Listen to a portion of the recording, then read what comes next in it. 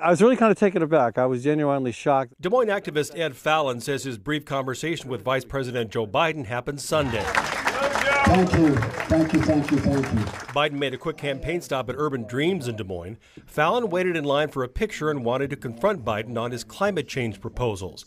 Another member of Fallon's bold Iowa group recorded the cell phone video. I'm going to support you if you win the nomination because we got to get rid of Trump. It started off fine, but Biden quickly became agitated when Fallon didn't agree to support him in the caucuses. We got to stop building and replacing pipelines. You got to go vote for somebody else. All right, thanks so much, sir. We're going to have you. Thank you so much. Thank you so much. I'm going to vote you in the general if you treat me Yeah, right. I know. Well, I'm not. Well, can I have a Look, you're asking a picture of me. You're coming up and telling me you don't support me. No. My plan. Yeah, you did. You said I said I would support you in the general. In the general. I'm looking for a primary. We're happy to get a number. That's what I'm looking for, okay? Just because we're trying to get. You believe that Bernie can do something by 2030? I'm actually supporting Tom Steyer. The first surprise is that Biden told Fallon to vote for someone else. I did not expect to be told to leave, to go vote for somebody else, and then to be lectured about. And then he presses on Fallon's chest, pokes him with a finger, and finally grabs his jacket with two hands. It was not appropriate interaction for anybody. I mean, if I'd done that to him,